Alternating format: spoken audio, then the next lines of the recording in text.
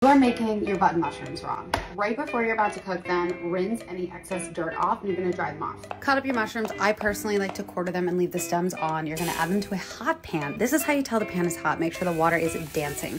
Add some olive oil, season with lots of salt, and then you're gonna saute. You're gonna do a mix of like searing and sauteing until they're golden brown and perfect. Remove them from the heat and put them on a paper towel to get rid of excess oil. Serve them like that or make my favorite breakfast. This is like an egg white scallion pancake. It's just a layer of egg whites, lots of scallions and salt, and then I top with the mushrooms, some scallions, and chili oil with microgreens. It's so delicious.